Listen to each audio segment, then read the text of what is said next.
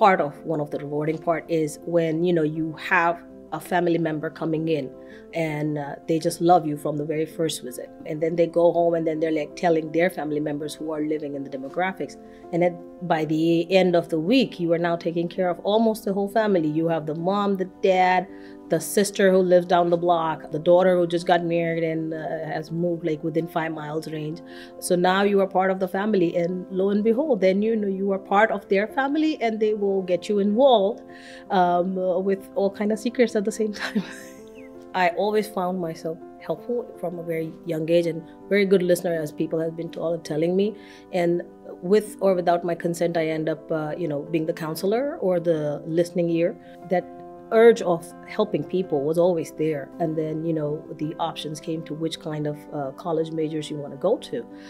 So it felt very natural and just forthcoming that medicine is something that, is basically calling my name and I should go for that.